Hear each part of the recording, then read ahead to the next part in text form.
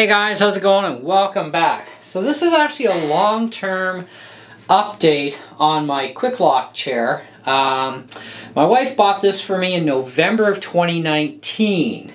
Now, it doesn't look anything like the pictures. Well, normally it's black seat and black backrest, but, well, let's discuss this thing. So we originally got it for $100 on sale, regular $150. And it currently still selling at Long McQuaid these days for 200 bucks. Prices have gone up on everything, as we know, especially with the pandemic hitting, everything went up in price. So now the reason we've recovered both pieces is mainly because the seat part itself, it wore out. It got a bunch of cracks in the vinyl in here, and it's not the best quality vinyl then. I don't know if they've changed it or not.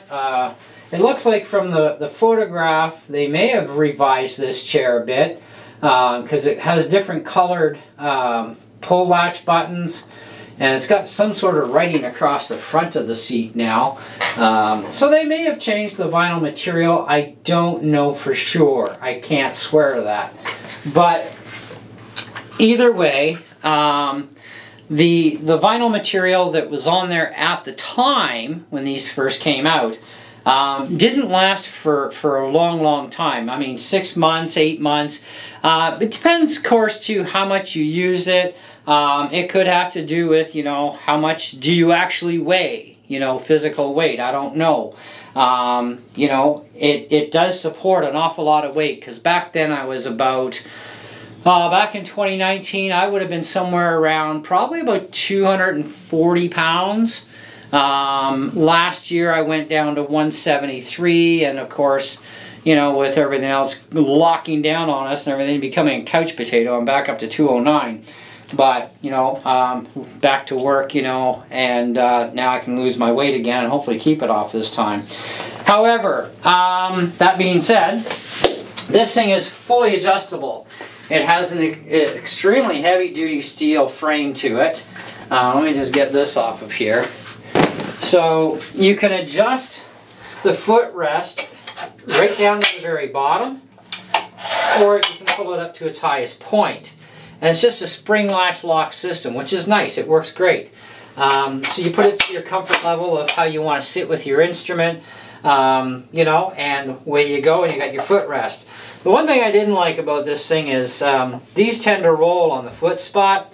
So what I did is I pushed them in all the way and just put some Gorilla Tape on the ends to stop them from coming off on me. The foot parts are fine, they don't move, but these tend to, so that was one thing that I don't know if they've improved that or not. I'd have to look at one. The seat portion is the same idea. It's a pull system, and you flip it into place. Now there's a lock key here that also goes underneath the next hole down below. Unless, of course, you're on the bottom, you're fine. But if you're up higher, then you would put this key into the hole down below.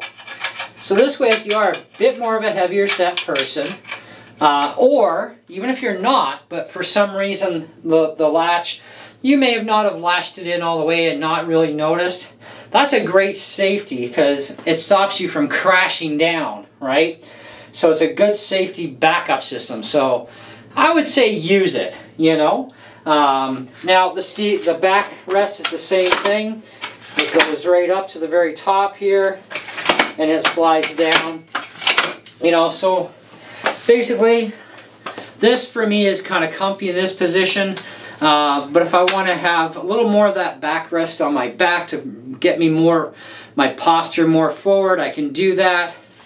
Or if I want to kind of chill a little bit more, I could do that as well, or sit away from it. But I kind of like to have it giving me a little bit more back support, because I do have a bit of a bad back in my lower side of my spine, and this actually is a lifesaver for me. I really love this chair.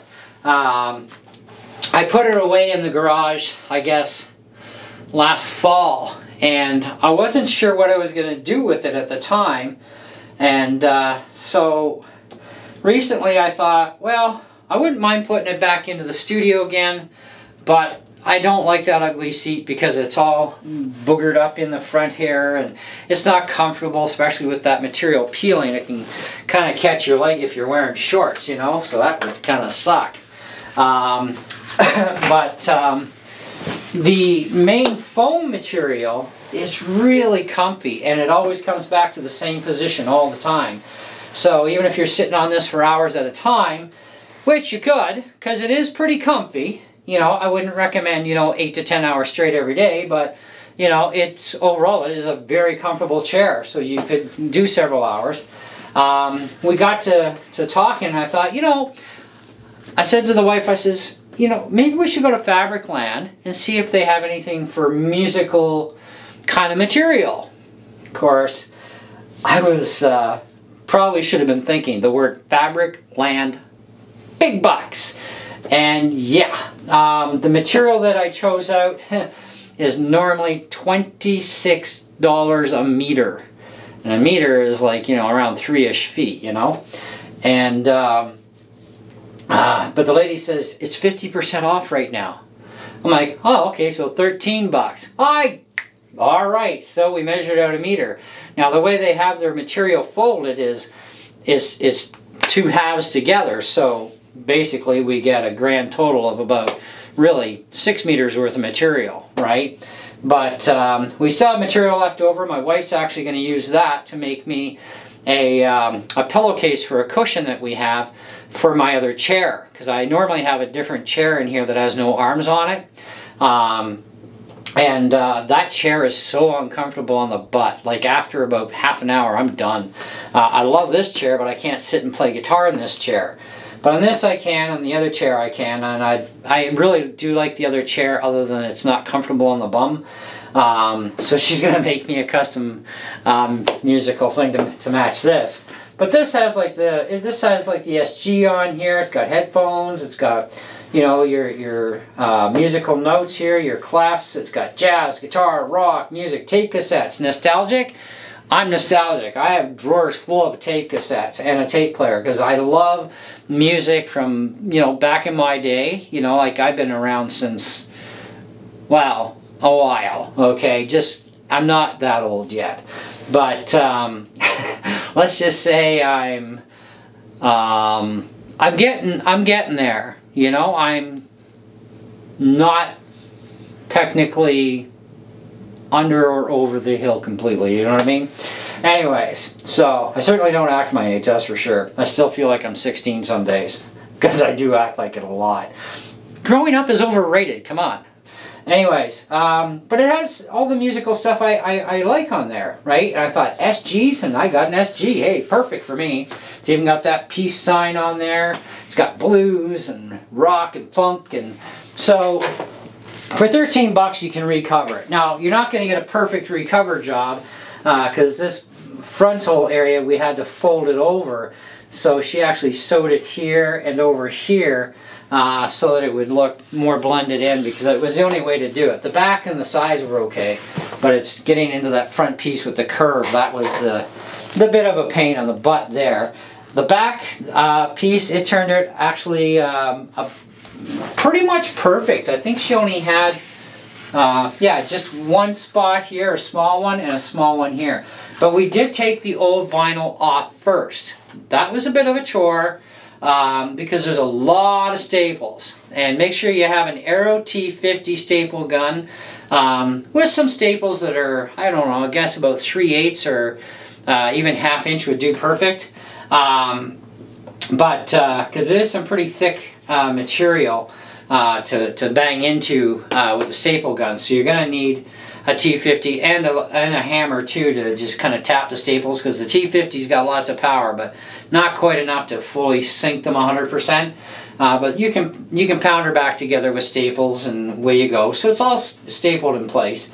And so this is going to do me for years now, because this is material, right? And it's going to be more durable than that vinyl stuff. But I like it because of the adjustability of the chair. It folds up rather easily too, so if you want portability, you can flip this up, you can kick her in at the back here, and then, well, you can carry it with you to a certain degree, I guess. But it does make itself, you know, portable. You know, it's not that big of a deal.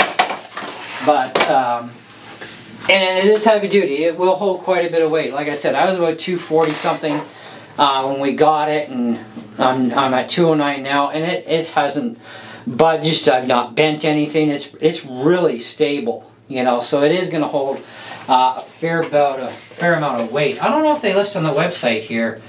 Actually, weight capacity 242.5 pounds.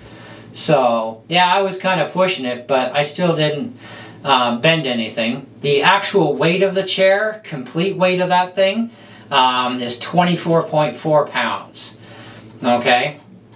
So anyhow, for 200 bucks, I'd probably wait until it's on sale. I'm not sure if $200 is worth it unless they've upgraded the material. Then I might say, okay, then it's worth $200.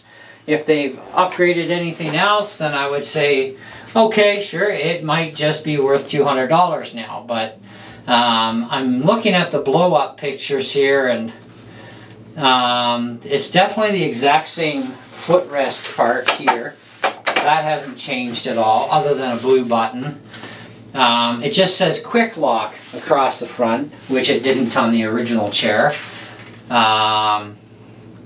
I don't know if that's the same original cheap vinyl or not. I would have to see one out of the box, and I would know in an instant if it was the same material. Now, the backrest part would probably take years and years to wear out on you, because it's just your back going against it. It's the seat part. That's where the big thing is, and where it creases and cracks, and you know, and there's nothing you can do about it. I mean, you can't soften it. It's not leather, right? So I would say, I mean, if you want my long-term review score, I would definitely have to put this thing at least at, I would say definitely a 4 out of 5 solid. You know, and that's based on the fact that I also paid $100 for it, regular $150. It's now $200. It may go on sale for $150. Which would be still, you know, I think $150 is still a good price. I mean, it is heavy gauge steel. It definitely held, you know, I was only within a couple of pounds of capacity, and it had no issues with me. You know, everything functions the way it should. It is very much quite comfy, and it doesn't matter if you're like 6 feet tall or if you're like, you know, 5'3". You know, it's going to be good. And if you want to go like to the lowest point here, get that safety out of there. If we go to the lowest point, you can sit with your feet. Well, I'm 5'9", so I can sit with my feet flat on the floor, or I could just leave that down at its lowest point. And I'm still comfy, you know. It's just a matter of adjusting the backrest to where I want it, and I'm fine, and it works great. So you sit here and, you know, or because I play left and right-handed, I can go either way. But yeah, that's where I would definitely put this thing, as a good solid 4 out of 5. Now, if it's not going to go on sale anytime soon at Long & McQuade, check around the internet, see who else sells them. I'm sure in the States you can buy these things too. But I think that realistically, I would not pay more than $150 top dollar. Like, it is not worth more than $150, even if they've updated the material. I don't think it's worth more than $150. You know, that's just the thing. So, but to each their own. It's up to you. If you really want it bad enough, you'll pay the extra couple of bucks and go to the 200, you know, or like I said, shop around. You never know. I don't even know if Amazon sells these things or not. Let's just take a quick look. Amazon, because that would be a good bargaining chip maybe with your music store. QuikLok, QuikLok.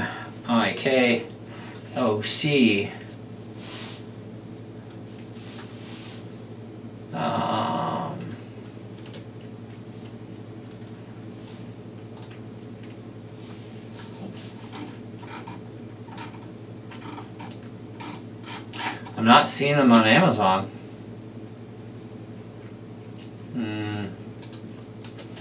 Let's put the word chair in there. Ah, they do have them on Amazon. Well, okay, and ours is the model DX749, and Amazon wants $259, so $60 more than Long McQuade. Wow. Piley has one, a cheap rip-off copy, and I would probably be scared to sit on it from the looks of the construction, so they want $200 for that one. So yeah, I would definitely shop around as far as you know, the internet pricing goes, but to get the exact same model as this, you're looking at $260 on Amazon. You're cheaper in Canada to go to Long McQuade and pay $200. I mean, there's 102 4.5 average reviews on this thing for this model, but yeah, I'd never pay $260, so 102 people were a little bit insane for spending that money on Amazon.ca. Especially at CA, because Canada means Long McQuade has like 100 stores, and anybody could have gone into any Long McQuade and gotten this thing for $60 and taxed cheaper. But what do you do, right? Anyhow, that's all I got. Thanks for watching. Hope you enjoyed the video. If you have any questions, comments, you know where to leave them down below. I'll put the link to Long McQuade's website in the description of this video, so that if you are looking for this chair, now you're not going to get it with the really cool cover like I got. Just keep that in mind, you know, because that's my stuff. But if you're looking for this chair and that's something that would work for you, I've used this for playing on stage at the church, playing guitar, because like I said, I've got a bad back, so I have to sit mostly. And I liked it there, I like it in here, and it's a great chair. And like I said, it can pack away almost into a corner for me if I need it out of my way. It folds right up, just kaboom, you know, too simple. Anyways, that's it, that's all, and we'll see you on the next one. Ciao.